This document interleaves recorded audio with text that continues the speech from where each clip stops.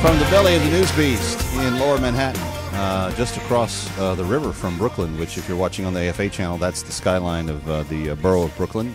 We are AFA Today on AFR Talk, Kevin McCullough.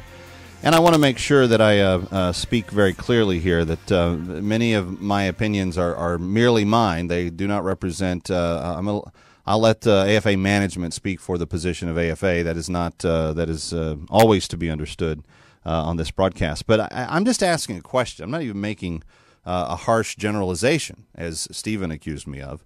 What I'm doing is asking a question. We were told out of the blue 2 days ago on the front page of ChristianityToday.com's website why World Vision will hire gays and approve same-sex marriage. That was the headline. Then 2 days go by, and now the headline has changed dramatically. It's in the opposite direction. Reverses decision to hire Christians in same-sex marriages. I read to you verbatim the quotes in the article from Richard Stearns as to what they felt.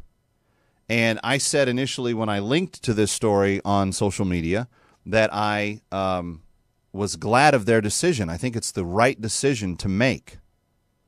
Now, I'm noticing in the Facebook comments, and I'm noticing on some of the calls, that there's a desire to just immediately go back and give them a clean slate, just to say, okay, they said the right thing. Boom, they get full credit again. I'm sorry, life doesn't work that way. It can work that way for God, and in the realm of forgiveness, we can forgive them immediately, and forgiving them is releasing them of the consequence of their actions. Okay, so I forgive you. I don't hold that against you anymore. When you made that decision, I didn't understand it, but now I've forgiven you. I've released you of the impact of that decision. Now, that is an entirely wholly separate issue than saying, but am I going to replace you up on this pedestal that we had you on so that you now have the credibility that you had before? That's a different issue. Releasing you of consequence for what you did, that's one thing. But giving you entire credibility, and friends, for those of you that want to argue about the biblical importance of this, think about Scripture themselves. How an elder conducts himself and how a spiritual leader is to be viewed. You don't get, when you make a big and bold decision that influences many, many people. Book of James teaches that teachers will be held to a higher standard than the learners, right? So World Vision on some level, big stage, big visibility, they step up and they say, this is what we're doing. Boom. Now, I'm glad of their decision to reverse. I want that to be a good move in the right direction and long-term health. But I'm also not going to pretend to not see and hear what I should be seeing and hearing. And friends, we would not be biblical people if we chose that as well. So when he says our real problem here was that we were trying to create unity and we created division, that's not true, Richard. That's not true.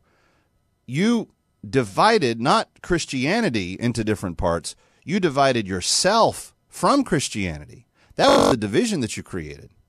So this perception that you have that you created division between Christians, that's not really the case. You just separated yourself from the rest of Christianity. That was where that went. He said that we acknowledge the policy change we made was a mistake, and we believe that the World Vision supporters helped us to see that with much more clarity. Well, if you're a really large leader, why do you need thousands and thousands and hundreds of thousands of constituents to come to you and say, hey, you're making a mistake here? How does an entire board of people, and I know there were board members that weren't on board with the decision that they made, so there were people speaking truth. My sense is there's something more that's got to be done here. You've got to address the sources of the bad information, and you've got to deal with those.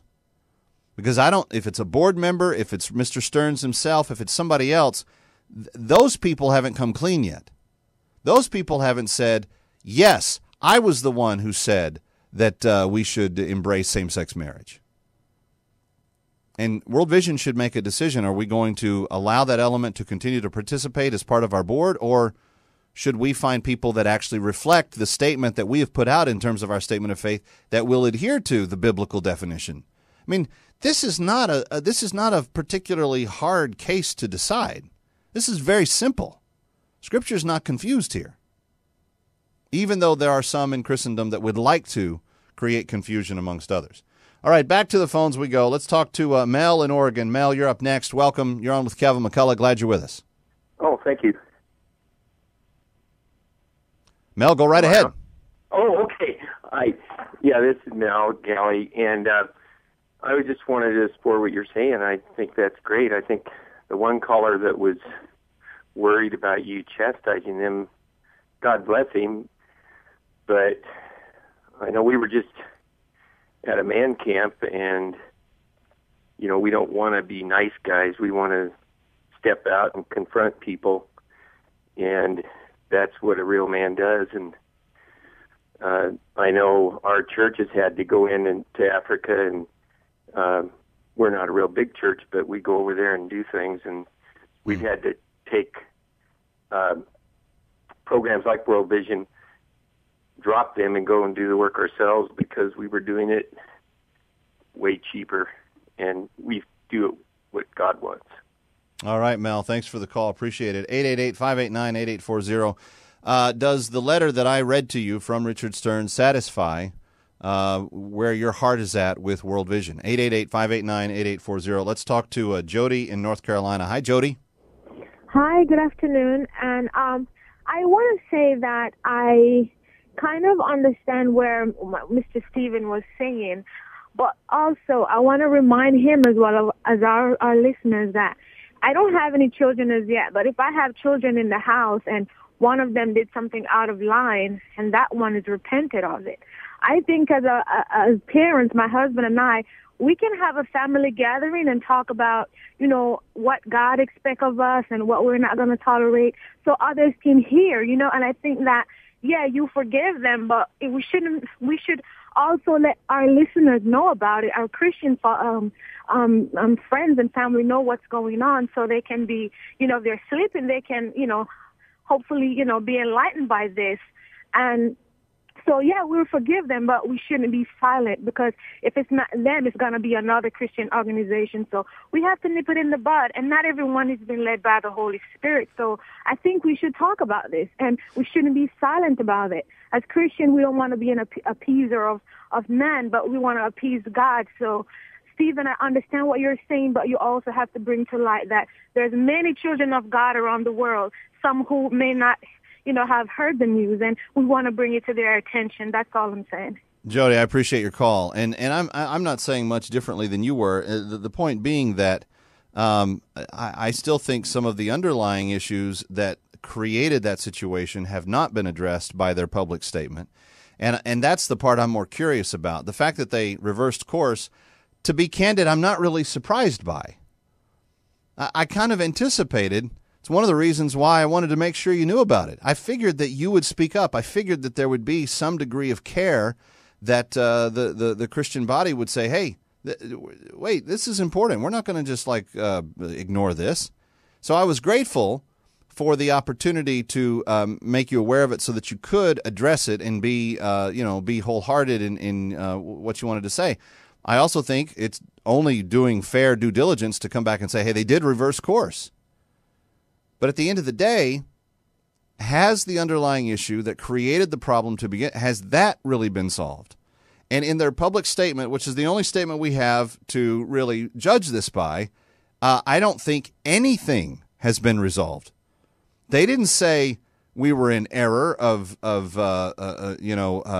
they said we weren't consistent. We didn't consult with enough people. We failed to be consistent with our view of Scripture. Well, how does all of that happen?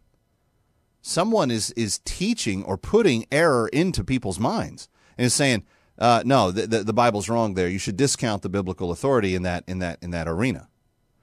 888-589-8840, 888-589-8840. Let's go to Jimmy in South Carolina. Hi, Jimmy.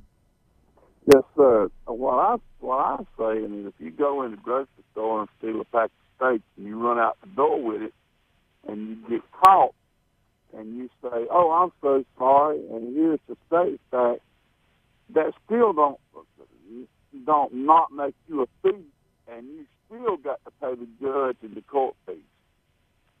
Well, and that's a really good principle, Jimmy. And again, this is where I think Stephen and some other people get a little confused about what forgiveness is. Forgiveness is not just saying, okay, we pretended like it never happened before. Forgiveness is releasing them of the spiritual consequence of the matter. It's saying, I release you of being under spiritual consequence for that. And let me give you an example. I'm in youth group.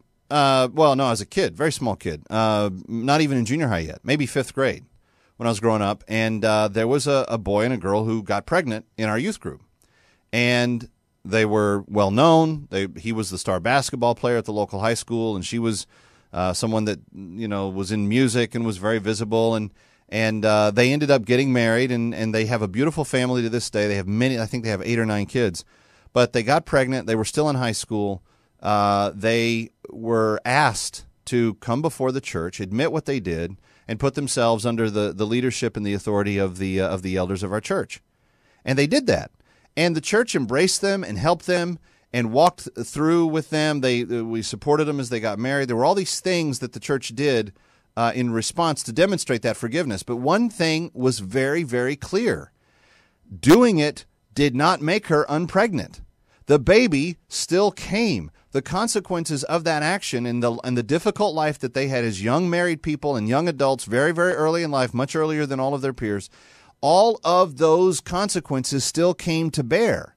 It did not stop the consequences to forgive them. They were fully forgiven. In fact, because they were forgiven, they probably endured some of those consequences better than they would have without that. At the end of the day, the consequences still existed. They were as sorry could be. They were still pregnant. The baby still came. You still had to deal with life as it existed in that reality. And that's why I'm saying it's important for us to understand how World Vision came to that decision. Because if they're using the same logic for other decisions, maybe I shouldn't be supporting them, whether they reverse course on this issue or not. That's a completely separate matter. I want to know where their heart is. I want to know what their mindset is. I want to know why the board came to that decision and how it got so far afield and why they're going to continue to have the discussion going forward. 888-589-8840. Let's talk to Axel, calling from West Virginia next. Hi, Axel. Hey, how are you doing today, Kevin? Good. Appreciate you being here.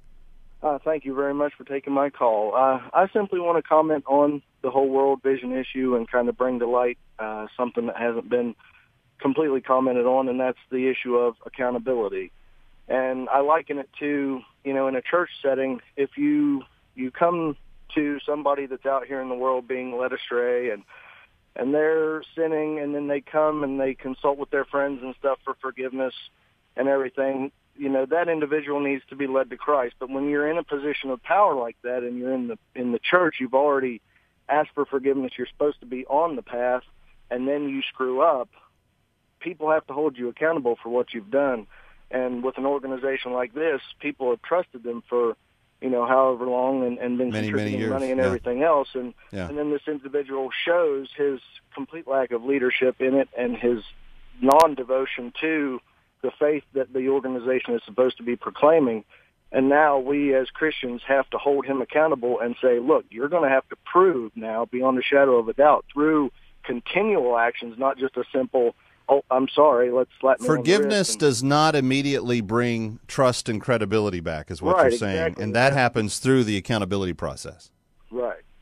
Yeah. No, I got you, Axel. Good stuff. 888-589-8840. Let's see if we can squeeze in a couple more. Peter in Texas, hi. Hey, how are you? Good. You're on with Kevin McCullough. Yes. Hey, Kevin, just wanted a kind of illustration, and it's along the lines of what you're talking about. If my pastor got up in the pulpit on a Sunday morning and said, hey, you know what, I've been thinking, and the Bible isn't God's word. There's a lot of words of God that things about marriage, things about homosexuality, things about the virgin birth, all these things. And, of course, then the congregation, because it's a Bible-believing church, is going to go nuts. He comes back next Sunday and says, well, I don't know what I was thinking. I was wrong. I'm sorry. we ought to gather around and put our arms around him and love him. But we also need to say, whoa, you're not ready to get back in the But he pulpit. doesn't get to preach for a few weeks, minimum. A few weeks, you're being generous. I mean, Yeah, minimum. Bottom line is we love you and we'll help you. But the bottom line is there's something going on that is very core. And this is an organization that ministers Christ to other people. If they're not on their truth, then that means their ministry is off as well. Very possible that you're speaking exact truth. Let's go to Danny, also in Texas. Danny, welcome. You're on with Kevin McCullough. Hi. Good afternoon, Kevin. God bless you. I just want to say one thing, and it's that what I would like to see from World Vision is that they put in writing in their website and what they believe that the tenets of Christianity. Basically, the tenets of Christianity as something that they will not deviate from. Well, and Danny, I hate to cut you off, but I do believe that already existed on some level because that's what was brought to mind when they were told that they were in error on it. So we'll just have to, if not, I will actually look up their website and see and report back to you on whether or not they have a ministry declaration of faith or something like that. Anyway, Kevin McCullough, guys, thank you for being here. Tomorrow, unless I hear differently, I will discuss Noah with you full on. We'll just go for it. I'll tell you all the objections. I'll tell you what I saw in the premiere. Let you ask all the questions you want to, and we'll just go at it tomorrow on AFA Today, and then you can decide for yourself what you want to do this weekend. Kevin McCullough, glad you're with us each day here on AFA Today on AFR Talk.